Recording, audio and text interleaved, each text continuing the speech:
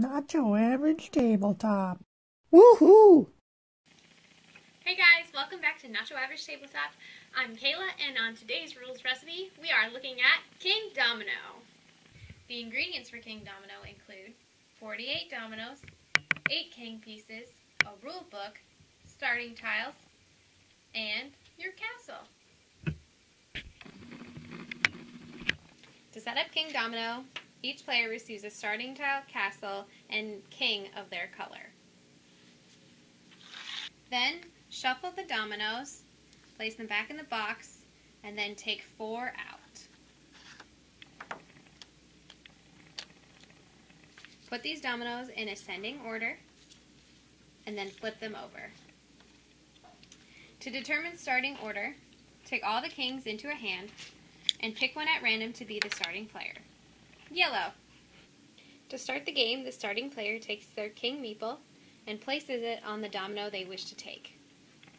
Next, take another king at random out of the hand, and that player will then get to choose next. Continue until all the kings are placed. Next, draw out 4 more tiles from the box, and again place them in ascending order, and then flip them over.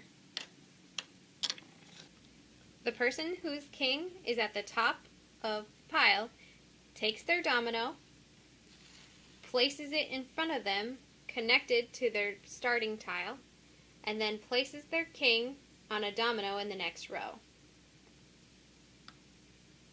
Repeat this until all the dominoes are gone and all the other dominoes have been selected.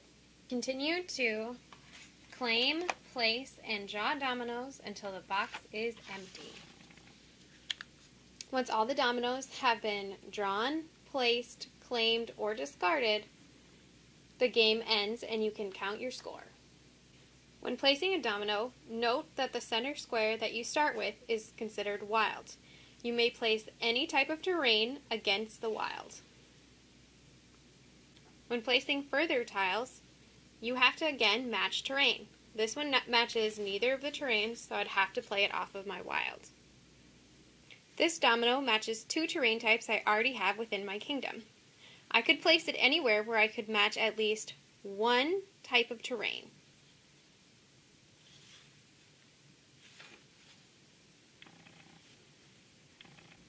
Note when placing tiles, you have to keep it to a 5x5 grid.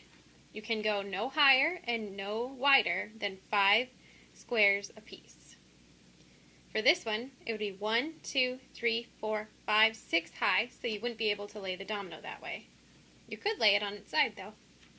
Occasionally, you may get stuck with a domino that either doesn't fit or you can't match the terrain type on either side of the dominoes. In which case, you just have to discard that one and not use it. There'll be holes in your kingdom. Once all the dominoes have been drawn, placed, discarded, used, and there are no more in the box, you'll begin scoring your kingdom. To begin scoring, you'll identify different types of territories connected. For each territory type, you'll need a crown to score, at least 1. Take the number of territory tile squares times the number of crowns that you have in that grouping. That will be your point for that territory. So an instance for this wheat, we have 1, 2, 3, 4, 5, 6, 7 squares times 1 crown for 7 points. The wheat grouping at the bottom wouldn't score because there's no crown attached to it. If there had been, I would have been able to score it. Once you've taken all your groupings, multiplied the crowns by the squares, you add up your totals for each territory and get your final score. The player with the highest score wins the game. In the event of a tie, the player with the largest territory, which is the most connecting squares of the same terrain type, wins. If there's still a tie, the players share the victory. If you play this game 2-player, each player receives 2 king meeples instead of 1. 1 starting tile and 1 castle, of course, that match the color of their king. As a beginner, you could play with 24 randomly selected dominoes from the box, which means you're only playing with half of them, and play pretty much the same way you've already seen. The exception is you use both kings to claim 2 different dominoes when drawing, placing, and claiming. In a 3-player game, not all the dominoes will be selected. The one that isn't chosen will be discarded. Once you become a pro, there are a couple additional variations you can play with. In a 2-player game, you could use all 48 dominoes so that each player creates a 7x7 grid instead of a 5x5. Another variant is called Harmony.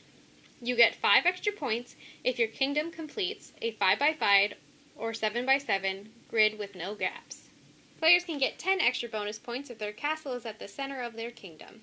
Lastly, if you're having so much fun, you can play 3 games in a row, and the player with the highest of total points will win the game. Make sure you agree to these before you start playing. Hope you liked our rules explanation on Kingdomino. Go check out our channel for all the other videos on this game and more.